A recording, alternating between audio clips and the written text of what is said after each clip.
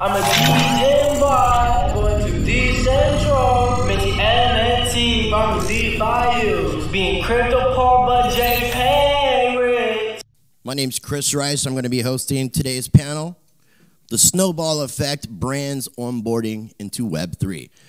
I'm the host of Rice TVX. That is a YouTube channel, formerly Rice Crypto, if you guys want to check that out. And I do appreciate you guys coming out to today's conference and attending Dcentral and attending one of the very first speeches that we have going on panels today. So do you guys want to go ahead real quickly and introduce yourself to everyone? And I guess we'll start with you and kind of go down the line. For sure. Hey guys, thank you for coming. I'm Ryan. I'm one of the founders of Mintdropz. Essentially what we do is we help creators launch their own NFT platforms with their own smart contracts. So anybody can come in, launch their own platforms across any blockchain with like a click of a button, which is an innovation. We've talk to some of the biggest brands in the world, including the Disneys, the H&Ms, the Oscars of the world, the record labels of the world. So super excited about this topic, and I think it's going to be a great panel with some great people. Hey everyone, Troy Osinoff, great to meet you. I'm founder of Zurp. We're making wallet automation software, making crypto accessible for everyone in a regulatory compliant way. I'm also the founder of Juice, a marketing agency. We spent over $100 million on behalf of brands per year, Web3, Web 2, Web 1, all the things. Good morning, everybody. My name is Jonathan G. Blanco. I'm the founder of Niftmint. I've been working with brands since 2009. Been building retail technology since 2014. Been at the intersection of crypto and brand and commerce since 2017. And now what we're doing is building NFT commerce infrastructure for brands, where we allow a brand essentially to mint, custody their NFTs directly on their channels. Okay, cool. I appreciate you guys introducing yourselves. I guess the way we could start this off is, we're talking about brands onboarding into Web3. So the first thing that I would like to ask you guys is, what do you feel like are the advantages and disadvantages of brands onboarding into this element? Sure. Yeah, so I think the advantages of brands coming into Web3 is like, number one is like, everybody consumes some of those brands, right? You got a Playboy hat on, right? It's like one of those things where it's like every brand that you recognize needs to play in this space because it is a space that's going to take over, right? We're all here for crypto. It's kind of bringing us all together. It's all Web3. But what it looks like on a commerce level is like, all right, cool. Hey, we have a brand, we have identity, and we want to get into a new space, and the way we can do it is one with NFTs, others with DAOs, but like the essential advantage of people coming into Web3 and using crypto as an asset for their brand is that it gives them a new exposure to like crypto users, people who are maybe not making commerce with them every day, and then they also have a massive advantage of being early right now because, maybe if you started a year ago, you had a lot more leeway. You can kind of do whatever you want, and now the space is matured, right? So maybe if you buy an NFT today, you know exactly what you're buying, and the customer's a lot more like, informed about what they're buying, and that's going to be a big deal moving forward, and that could also be a disadvantage as well, but yeah. Yeah, no, that's actually some really good points, and I'm glad that you shared that. What about you, my friend? Yeah, I mean, it's interesting seeing some brands jump into the Web3 space. Some brands are doing it very well, and it feels native, and it makes sense what they're doing. I mean, like last year, even I think it was Gucci jumped in and did like a physical and digital component. Love seeing brands do this. It felt more natural when they did it. It didn't feel as forced. I'm not going to name brands, but a lot of brands did kind of cringy attempts at jumping into Web3, and if didn't actually take part and to consider like what actually happens with Web3, how to get the users, like the crypto folks, on board. And then I saw like even this past week, like Budweiser jumped in to be the official sponsor of Zedrun, which I thought was like an awesome like parallel between the two. Like Budweiser's obviously does a lot with horse racing IRL. Now they're jumping into the Zedrun space, which is like seems like a hand in glove fit. So it's interesting. There's a lot of opportunities for brands to get into the space now that, to your point, they're still pretty dang early. I know it's like the cliche in the space saying like we're early, but we really are. Most brands are not touching crypto yet, and there's so much opportunity, even like in ticketing and everything else, to jump into the space to utilize the technology that is NFTs. Yeah, so I love everything that's been said. The Zedrun I think is really interesting because you're thinking about brands from like a marketing perspective. Hey, like they can put marketing dollars towards a Super Bowl, or they can put it towards this game. Like that's super interesting. The way I like to think about brands getting into Web3 is actually not even phrasing it as brands getting into Web3. At the end of the day, brands sell products to their raving fans who love what they do. right? And an NFT is no different. So we always tell our brands, don't even think about this that you're selling an NFT. You're literally selling a digital product, a digital good, digital merchandise. So, you know, I'm probably going to upset a couple people in this room, but I don't know if you realize this, but brands don't need the crypto community to have a positive NFT sale or NFT drop. So if you think about like the top beauty brand in the world who sells hundreds of millions of dollars and has hundreds of millions of people in their email list, probably even close to 1 billion. Do you think they need to do a 10,000 drop with only a crypto segment? That's asking them to go for a sliver of a sliver. There's roughly 21 million MetaMask wallets. So our point of view is really, how do you make sure that you service your customer base and introduce them to crypto, but do so in a way where they don't even know it's crypto, right? Like, hey, like, thank you so much for buying, you know, this bag. Here is a complimentary digital collectible that comes with it. Or, hey, do you want to purchase this one more digital collectible that gives you access to these sorts of things? So in 3 to 4 years, I don't think we'll hear brands say the words NFTs. They just will be NFTs. It'll be what's in the background.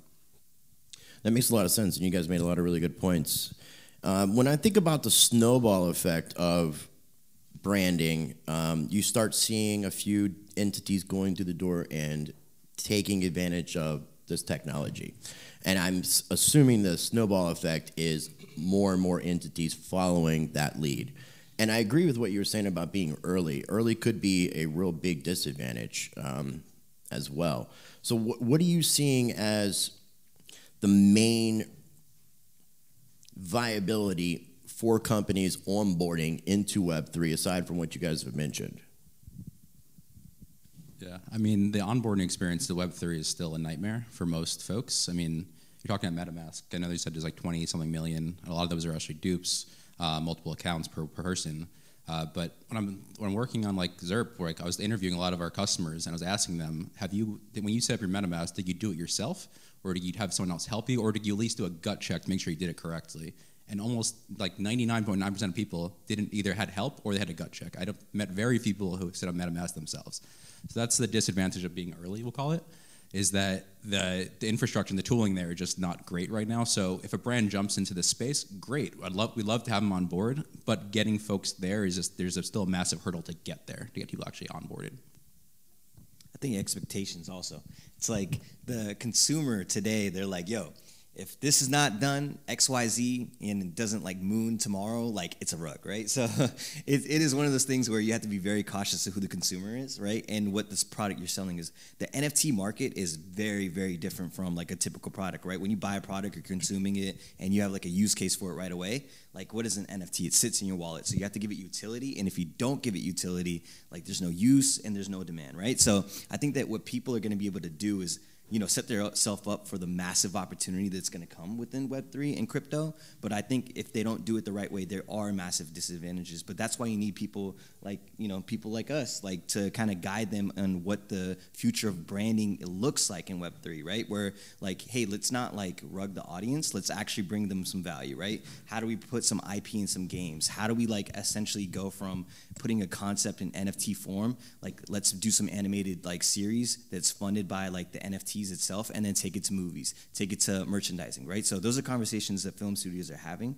because it's like all about the education phase right now. And I think that if we break past the education phase, we're gonna have massive opportunities that are just gonna like be insane for everybody within like the Web 2 community and Web 3 community. So I think it's gonna be amazing, and the innovation's here, but if it's not done right, there is like a major risk involved for these brands as well, you know?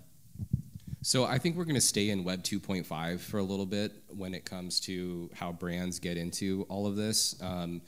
Again, asking a consumer to go through a heavy cryptocurrency workflow, like literally imagine a brand, you telling a retail brand to say, hey, I want you to tell your customer who's ready to transact on your website right now to leave, to stop, go to JP Morgan Chase, open a bank account, fund it with dollars, then transfer that to a PayPal, and then go purchase your product on Amazon.com.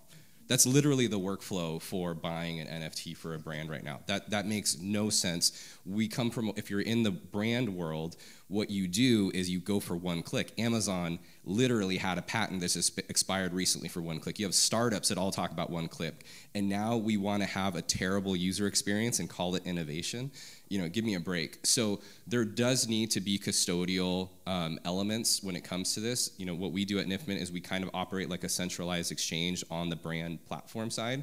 And that is because we believe that in the long run, you're only going to have maybe 40% people max who are going to like actively maintain their own custody. And I don't necessarily think that that's a bad thing. That's not a bad thing overall. Because again, if you are a brand and you are thinking about this, that you want to create the next Bored Ape, God help you.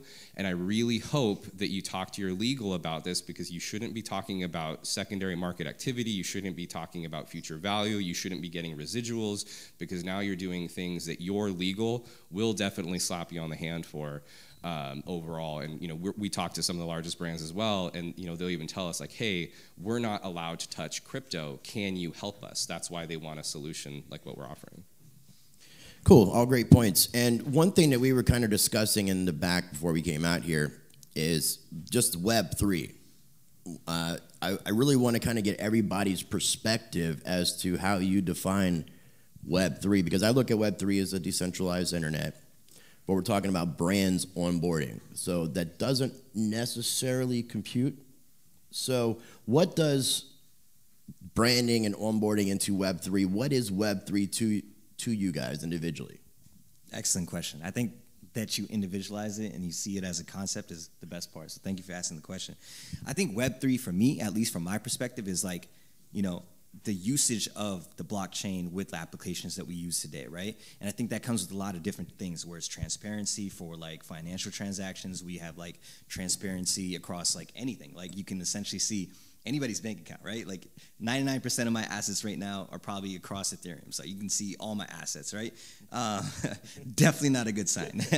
But I think that's going to be one of those things that, like, if we are able to essentially change how these things are done with the blockchain, how we do it daily, transactions like being able to be peer-to-peer on like a mobile level in Africa, which is going to be a major like development. I think those interactions on a financial level are going to be like the innovation that comes from Web3. And I think Web3 is just the assistance of the blockchain with like our day-to-day activities today.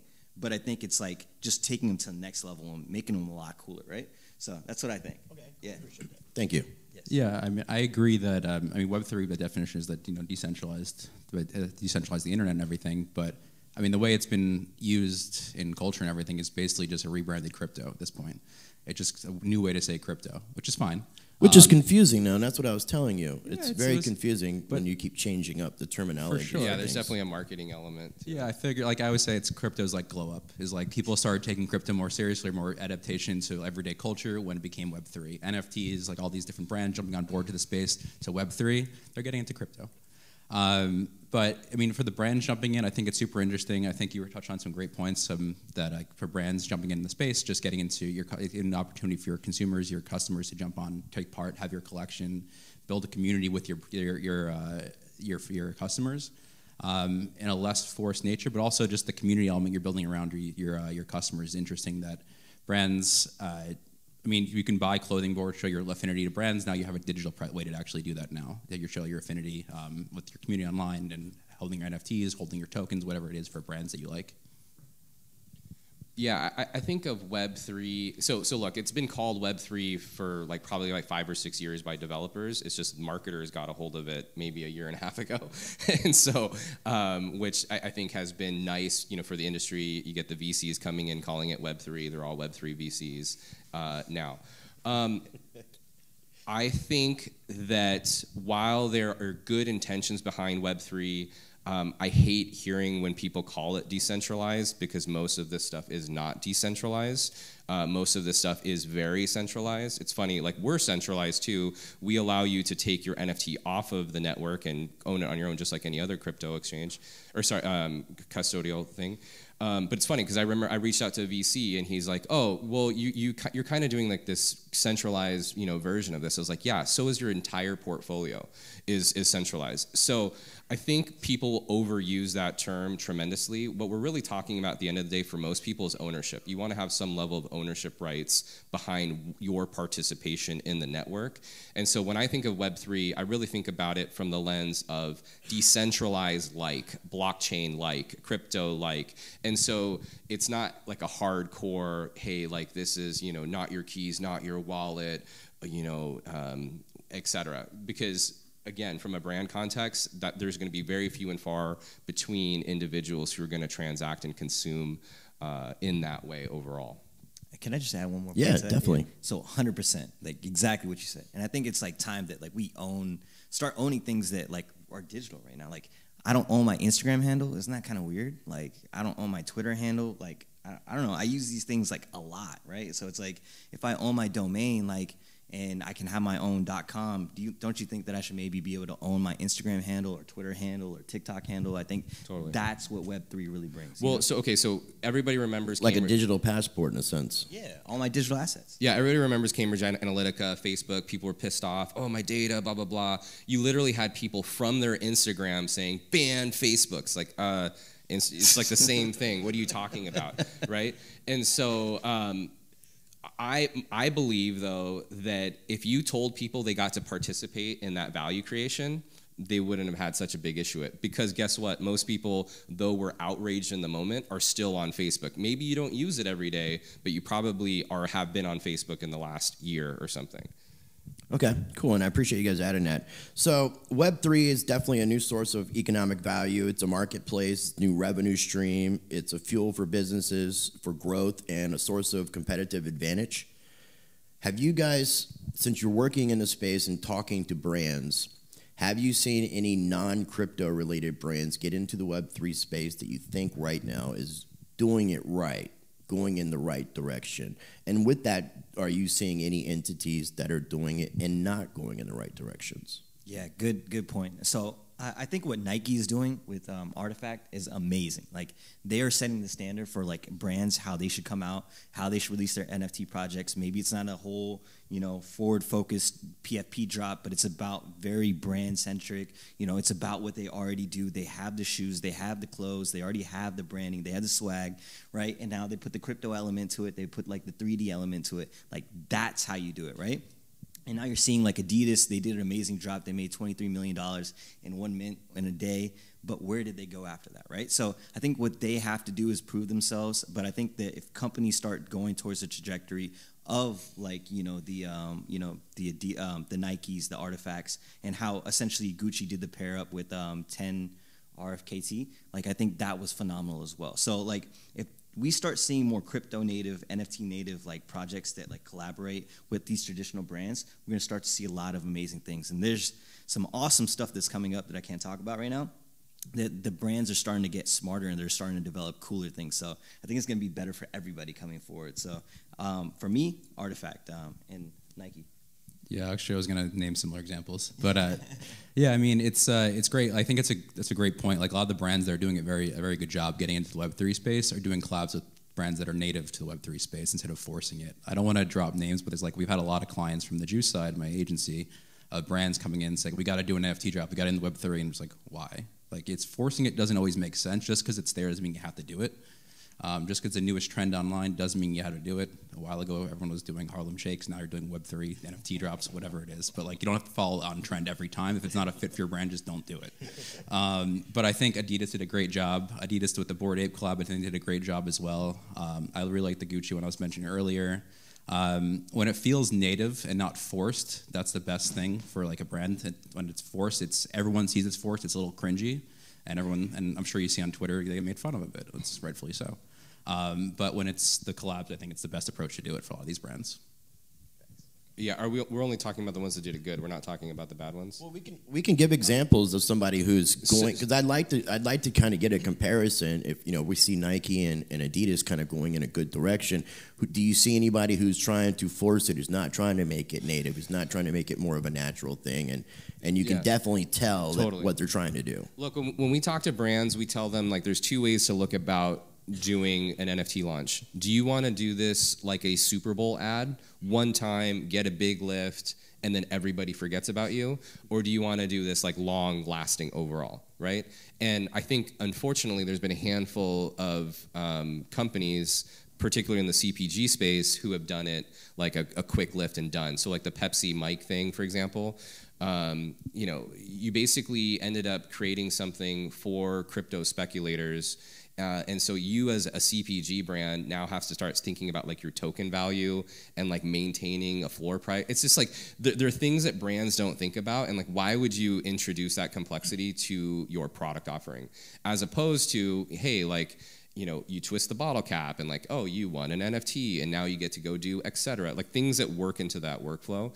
Bud Light, I think, is the same thing, right? Like, they were selling them for, $500. And so again, asking brands to create token economics and to start thinking about token economics, it's just so outside of the way that they do their business that it doesn't make any sense.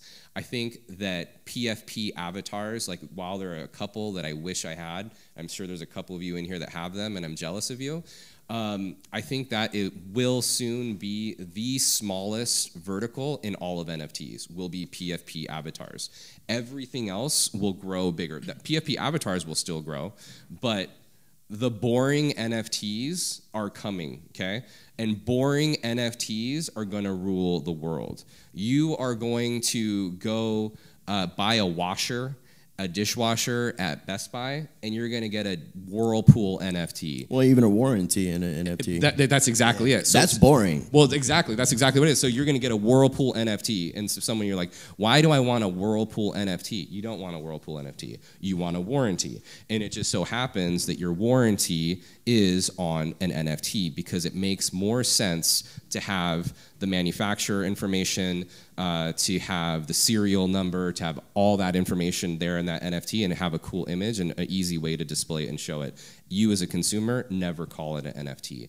That's what's coming. That's how brands are going to get involved. If brands aren't thinking that way, I think, honestly, you're wasting your time if you're only thinking about this from a PFP context because that's going to slow down. And it already is. Yeah, I fully agree with that. NFTs are the railing for what everything's going to be coming in place in the future.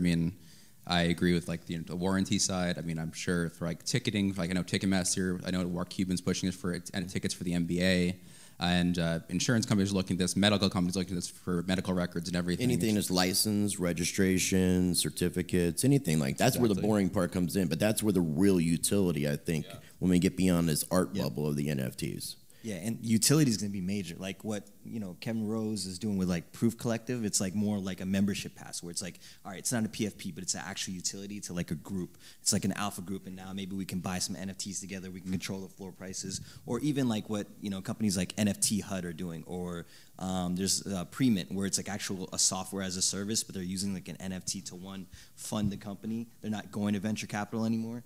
Right? I don't recommend that, by the way. Do not, sorry, not to contradict you. No worries. Do not raise money via an NFT. Like that's the easiest way to get a door knock from a 3-letter agency. So do not do that. Yeah, no security. Like I'm not recommending it as a security, but I'm just saying like in terms of utility, being able to like essentially have like a software that has like a NFT as a utility to access maybe certain things is going to be awesome. And I think that like that's going to come with software, that's going to come with content, and the utility basis is going to be the biggest thing. So warranties and receipts and all that are going to be dope. Yeah. Yep.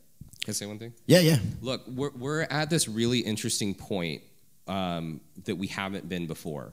And that is there are tools in Web3 that are better than the incumbent, that are better than the existing. So I believe that we are on the cusp of NFTs being better than the existing. So for example, if you were to ask any brand and say like, hey, do you sell digital products? They'd be like, yeah. Are you selling more digital products than you did last year? They're like, yeah. Okay, cool. Would you rather give your customer a JPEG or a PNG and password protect it and have them visit on your site? Or would you rather give them a file type that shows how many were created, when they were created, the order in line, the ownership rights, what access you get to those things, and it has an image that displays as well? What would you rather give your customer? Of course they're going to pick the latter. So really it just becomes about making it accessible, right? So once that becomes accessible, why would you want to give your customer a JPEG or a PNG? The better solution happens to be an NFT. It's not about building stuff to welcome people into blockchain or onboard people into Web3. Like, that's bullshit. Like, was there like a big white paper for Facebook or a big white paper for Gmail? Like, no, right? Like, there's no need to onboard people into Web3. The product has to be good enough that consumers want to use it. Awesome. You got anybody have anything else they want to add? If not, I'm going to have you just reintroduce yourself, since we have probably 10 times, 100 times more people when we started. So, yo, shout out to the late bloomers. You guys are amazing. Thank you for coming. Yeah, we appreciate everybody for coming out. We started maybe 25 minutes ago, 28 minutes ago, so I'm just going to have these guys reintroduce themselves, where you can find them, and then we'll wrap up. Thank you. So I'm Ryan Kumar. I'm the founder of Mintdropz, and what we do is essentially being able to like allow creators to launch their own NFT smart contracts, their DAO smart contracts across any blockchain with like a click of a button. We work with some of the biggest companies in the world, some amazing creators, and we're looking to, helping the next generation of creators like yourselves or the consumers actually get affected by Web3 in a positive way. So you can find me on Instagram, TikTok, YouTube, Ryan Kumar NFT. Super simple. Company name is Mintdropz, Mintdropz with a Z, because you got a mint and you drop. You feel me? So that's it. Thank you. Feel you. Yes, sir. Hey, Troy Osinoff, founder of Zurp. We're making wallet automation software to make it so DeFi is accessible for everyone. Zurp.com, also the founder of Juice, a marketing agency spending over $100 million on behalf of brands, Web3 space, Web2. If you want to find me, Twitter @Yo and Instagram @Troy. Is that Yo like the Yo app? I wish. Oh, okay. Does everybody remember Actually, the no, Yo I don't app? wish it was Yo, gone. Yo. Yeah, They try to buy it, though. Awesome. Chris, awesome job leading this panel. Thank you. So my name is Jonathan G. Blanco. I'm the founder and CEO of Niftmint. We build NFT commerce infrastructure for brands. Basically, that allows them to mint, sell, and custody NFTs directly on their e-com platform. And we handle all the heavy lifting, all the crypto. I'll be up here if you actually have a card. If anybody wants to kind of see how it works, you can scan the QR code and take a look at the NFT. Well, gentlemen, I thank you for participating. My name is Chris Rice, and I'm the host of the Rice TVX YouTube channel. Be sure to check it out. You can find me pretty much everywhere at Rice TVX. And I do appreciate you guys. Make some noise for these gentlemen. Make some noise for yourself. That's great. Yeah, make some noise for yourselves for coming out to Austin and attending these events. I do appreciate you guys for being here. Thank you so much. Thank you. Thanks, everybody. Chris. You're amazing.